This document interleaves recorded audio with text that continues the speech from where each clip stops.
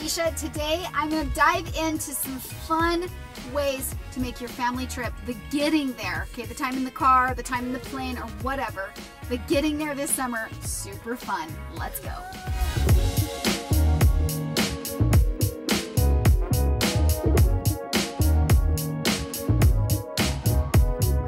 Wow, I love summer. I love all the time with my kids to party it up. Sometimes we have to get kind of creative as parents because, you know, they like to fight.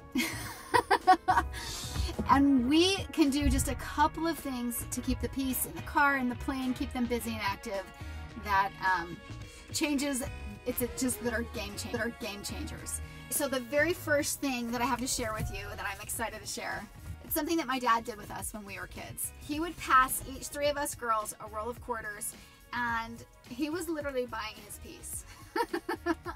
But it worked so well. We loved it. So essentially this was our spending money for the trip. And anytime that we disturbed the peace, like in a negative way, if we were fighting, or if we asked the question, are we there yet? Like, because you know, kids tend to say that over and over, you know, and every 10 minutes. And it just makes the trip so long, so much longer. So my dad would do these things where he would say, okay, you can ask, but you have to pay a quarter. So I remember sitting in the back with my sisters, like bargaining, like, you have to ask next. It's your turn, you're up, you have to ask. A roll of quarters goes a long way for keeping the peace in the car. You might want to do a roll of quarters for the way there and then a roll of quarters for the way back. Or maybe you want to do, like, you know, a roll of Benjamins. Like, do whatever you need to do for your family to incentivize them and to get them excited. Okay, the next idea has to do with electronics and screen time, okay? And when I was a kid, my dad, he would say, like, no, you don't need a TV in your car. I was jealous. My cousins had that bed they could lay out on in the back of their van with the video screen and that whole thing.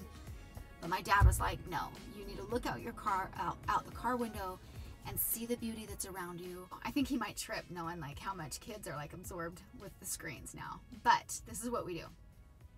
To meet my dad in the middle, we say no electronics in this car for 3 hours when we're driving. So the first 3 hours is kind of like family time, or your time to read a book, or your time to take a nap, or whatever it is that kids won't do when they have like a screen in their hands, or, you know, the built-in devices that come in most of the cars that we buy nowadays. So kids get really used to the idea of waiting for 3 hours. It makes them patient. It makes them appreciate time. And then when the electronic like rule is released, they appreciate the electronics so much more. And they take that time, that 3 hours, to plot like, okay, what movie are we going to watch first? And, you know, all of these things. And it really does turn out to be so good. So it just buys you a little bit more time. Another idea is gifts. You guys, a few little gifts go a long way. The mystery of not knowing what's in the package keeps them like so excited. It keeps the kids like on their toes. And it makes just the gifts so much fun. Funner than like a basket full of goodies that you present to them at the beginning of the trip. So a couple of ideas for gifts that you can wrap up and then like give it to them like in increments on your trip. Like say every 2 hours or whatever, however, you know how long your trip is. So, and how many gifts you have, right? Okay. And then you just let them open something every so often on your trip. So the idea is the gifts, they can be like snacks, gum, drinks, like anything like that kids love. A new movie, music, a comedy listen, Brian Regan, Jim Gaffigan. Those are great family lessons. A book on tape. Those are all things to keep interest. You guys can go to the dollar store and find all sorts of things like toys, books, like learn how to draw, Sudoku, crossword puzzles, sticker books. I love to do it where I buy like 2 separate books, and then whoever wants to play can like do it as a competition and see whoever finishes first. So that's one thing that I love to do with the books.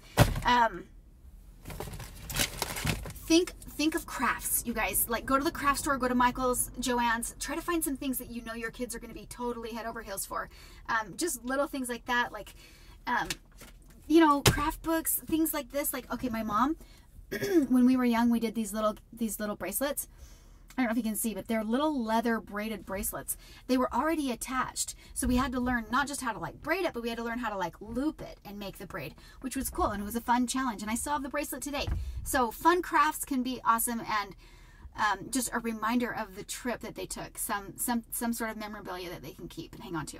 A couple other ideas for the gift ideas. These wiki sticks, they're kind of fun because they're contained. It's not something that's going to make a mess in your car. I guess the wax could melt if it got really, really hot. So make sure they stay in the package, or whatever.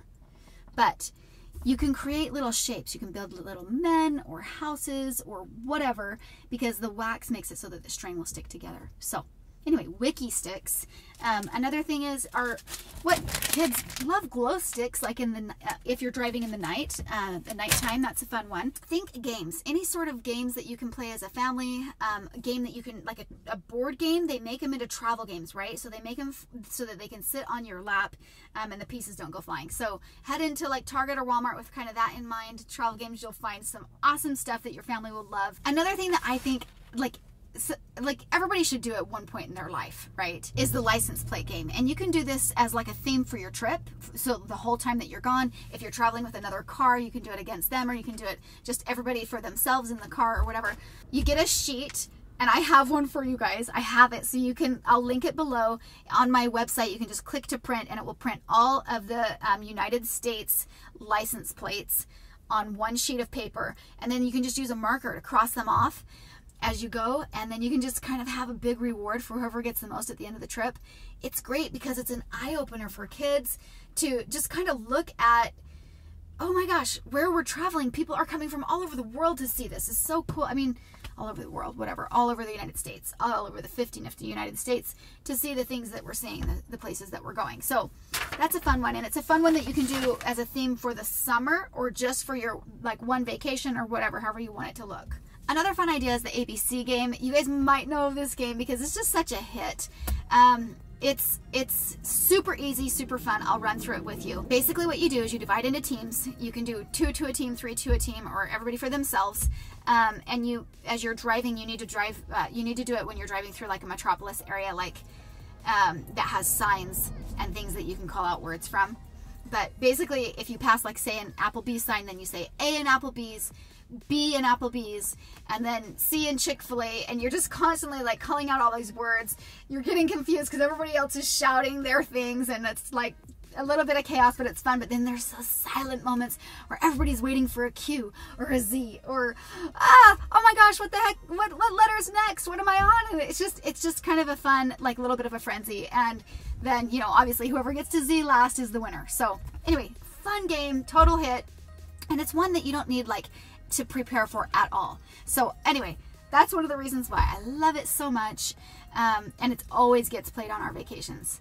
So hey, you guys, I hope that those tips are fun for you. If you have fun travel ideas, leave them in the comments below. We would love to know.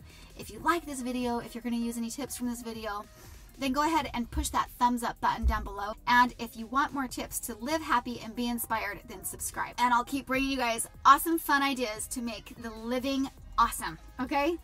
Have fun on your journey. I hope that your family trips are just fantastic and full of awesome memories.